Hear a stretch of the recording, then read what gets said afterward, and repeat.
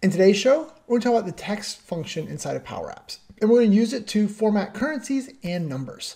This beginning type of topic, this thing that I assume everyone knows that I actually realized everyone doesn't know, is going to give us a chance to talk about a bunch of number formats, whether it's currency or leading zeros, percents, that type of stuff. We're going to do a little troubleshooting, and we're also going to talk about how multiple languages come into play. It turns out you all don't use dollars. Who knew? But first, here's our intro. Hi, my name is Shane Young with PowerApps 911. Those guys. And today, we're going to talk about the text function in PowerApps. The idea here is we're going to look at it from the number point of view, right? Because the text function can also be used for dates and some other tricks. We're just going to concentrate on the number side. And mostly we're going to concentrate around formatting currencies. So whether that's adding dollar signs, comma separators, decimal points, leading zeros, trailing zeros, all of those types of shenanigans.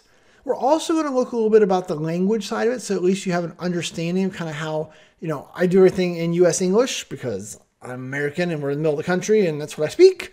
But I want to make sure that we talk a little bit about how the other languages can play into it, how you have some control there. And then last but not least, I also want to incorporate a little bit of troubleshooting along the way because I know that a lot of you are like, hey, I wrote this exact formula, but it's not formatting it. It's not giving you an error message. It's not formatting it. So we want to cover what that is. Okay, so that's enough blah, blah, blah. Let's switch over to my desktop and take a look. Okay, so over here, I've got just a blank app. I just thought we'd start at the beginning. And I think what we'll do is just to make testing easier, we're going to throw a text input on the screen. And so with the text input, right, it'll give us a chance to enter information. And just to make sure that I don't mess up and add any actual text, we're going to go ahead and change the text input to be number. Very cool. And then down here below, we're going to throw in a label and we're going to say, all right, label, just show us what's in text input 1. Like so. Awesome. So then now we should be able to just test that we can type $12.50. Okay. So there we go. We've got a way to input data and see the data. Those are the hardest two things, not hardest, but the two things we had to cover. So now what I want to do is I want to talk a little bit about how do we make 1250 show up as currency. So if we go up here, you're going to see like with our label, we have a text property. And so what you need to do is we're going to use a text function actually. So there's a function called text. So just like that. The first thing that it wants is you to provide a value. So text input 1 text should be perfect. We'll jump to the end, do a comma, and then it says format text. And so if you write your formula something like this, doom, doom, doom, doom, doom, doom, ta-da, wait a minute. So right off the bat, you're like, Shane, there you go. That's the thing I just described in the intro. I wrote the formula, but it's not doing anything. Okay.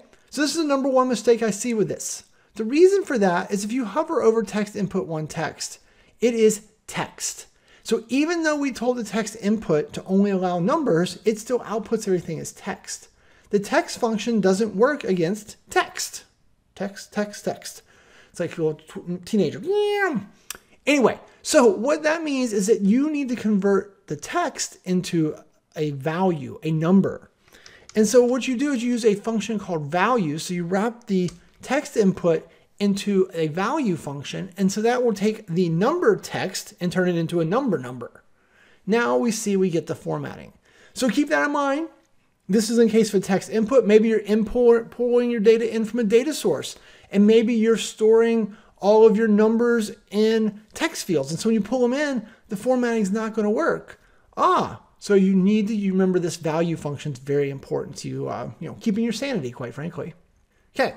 So at a very high level, this is how this thing works. Now, let's talk about it more, what happened up here. So I quickly wrote this formula. I cheated, I know, but I've been doing this for a long time. So up here, you're going to see that there's several different characters. And let's get rid of the dollar sign first because it's confusing. But so what we're going to see here is that the pound symbol, that means optional number. So if there's a number in that place, and so in this case, if we go to the out here outside the 1,000 separator, there's not a number, so it doesn't show anything. So only show a number if there is a value to be shown. The same with the comma. This is, as soon as you put the comma here, PowerApps says, oh, you want decimal separators. What's really neat about this, so if we go out here and we make this 1234, it automatically put the comma in place. Also, what's really cool is, so that's 1,000. What if we go out to 1,000,000, right? So we add 3 more zeros. it automatically knows. And we add 3 more for a billion, right? Like that's what all your bank accounts look like, right? You know, PowerApps is lucrative. Billions, no big deal. You're right. Anyway, so what happens here is this symbol of a comma right here tells it, hey, if I have enough places or if I need to put a decimal separator, sorry, 1,000 separator in place, I'm going to go ahead and put that in there. Awesome. Now, look at it further. So optional number, and then a 0. So what this says is if there is a digit here, and so in our case it is a 0, then put that digit here. If there's not a digit here, then put in a 0. So if we change our text input from all of this craziness to just 0.50, notice it added that front-loaded 0. So that is what's giving it the ability to say, hey, if they give me one of these, show it to me. If not, don't. Then we have the period, which is our decimal separator. And then we have 2 zeros. So once again, if there's a number, show it to me. If there's not, show me the 0. So that would mean that if I went up here and just typed in 5, it shows up as 5.00. Now, what happens if you type in 5.123? It is going to it's only going to show the 2 places, and it's automatically going to round. So 1, 2, 3 rounds down. So if I do 1, 2, 5, it'll round up. So I would say, from my perspective, that it all works the way I want. Remember, PowerApps has round functions for round up, round down, if you needed to control that in more granularity. But as a rule of thumb, if you're just trying to show this here on the screen, you know, normal rounding rules apply, and hopefully they work for you. But so that is how we would do something like this. What if we always wanted it to have the zeros, right? The zeros out front. So the leading zeros, not trailing, leading. Well, we could just change this, like 0, comma, oh, not decimal, comma, 0, 0. And so then now you can see that it has leading zeros. But if I put in 5, 4, 3, 2, 1, then now it doesn't have leading zeros. It shows the actual digits. So you can control that as well. So a lot of this comes down to your understanding of how the 0 works versus the number sign. And just by putting this decimal separator between 2 zeros, 2 pound signs, a 0 and a pound sign, by putting this comma in here, it automatically figures it out. Here, for example, I can even put in like a space. I know some countries, instead of using commas, they just want to separate like that, right? So now if we do this and then we just put in, let's just add some more money here. You know, it starts to figure out, oh, text wrapping happened. But it's put it's put a space in here to between the digits. So you can do some formatting. Another thing we sometimes run into is like people want to put dashes and stuff. So maybe you want to format it out like a social security number. You could do something like, what is that? It's pound, pound, pound, doom, pound, I forget, 2, something like that.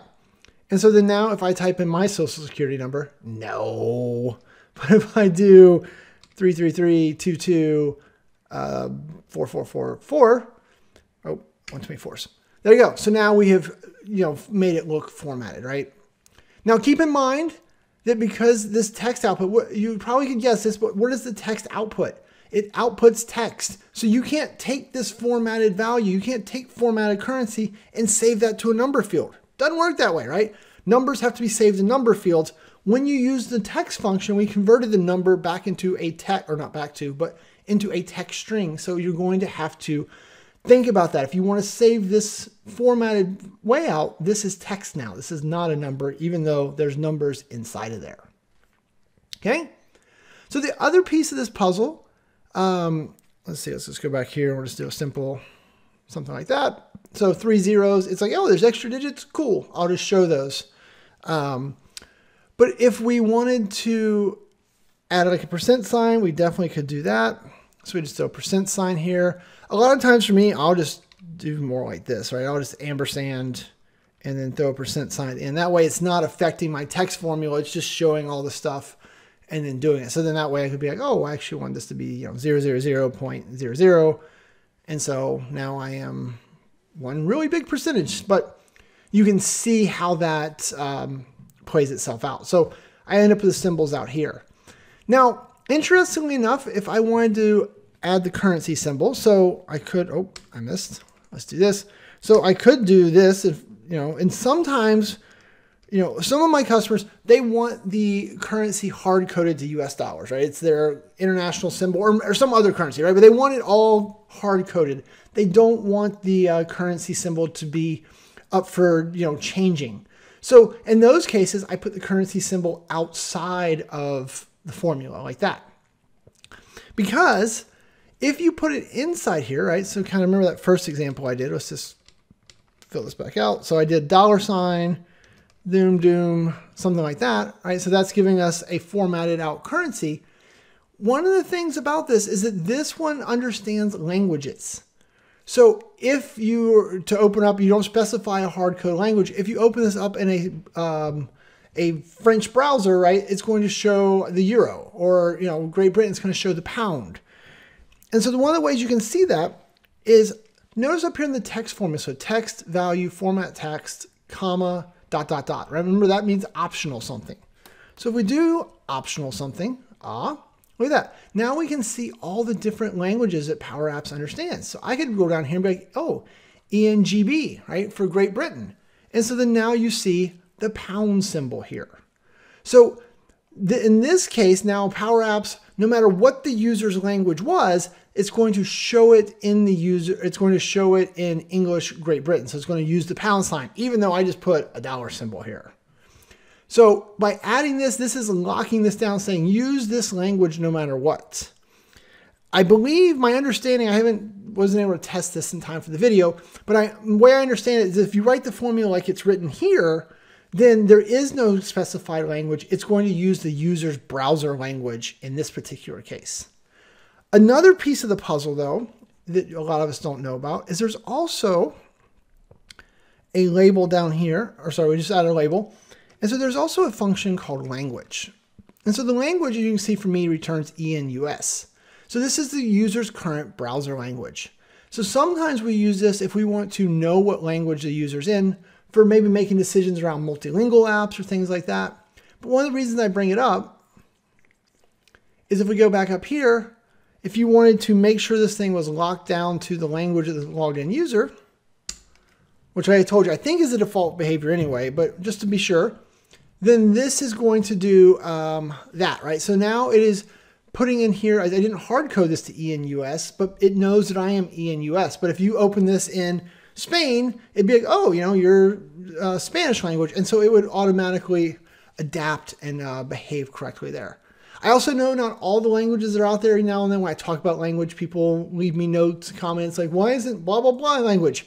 I can't control what languages Microsoft supports or how they support them. I'm sorry. Hopefully one day they'll get those worked for you guys. But there you go. So that gives you a little bit of flair around how that would work.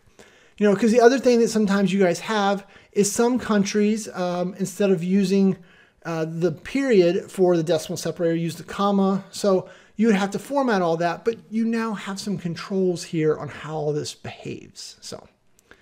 So that's what I've got today around formatting text or formatting currencies for you, right? I just kind of want to walk you through this. Remember that, at the end of the day, all of this big long formula is just spitting out some text. Save it as text if you want text. If you want the number, then you probably want, something like value this, and that'll get the number, but you can't format numbers. Numbers can't be formatted. If it's formatted, it's text. If it's not formatted, it's number. Or maybe it could be. Whew. All right. Well, hopefully that was helpful. If you got questions, comments, any of that fun stuff, other rabbit holes you need to see me go down here, leave them below. I probably also should do one on the text working with a date and time, because it's another one of those things I just assume everybody knows, but I haven't done enough of. So yeah, with that, I'm going to say thanks and have a great day. Before you go, be sure to click on the subscribe button over here so that way you'll be notified when new videos come out. If you need any help or you want to work together, whether your problem is big or small, check us out at PowerApps 911. We do it all. I rhymed. Or if you're looking for more formal training offerings, we have those linked up here somewhere. So check them out. Thanks and have a great day.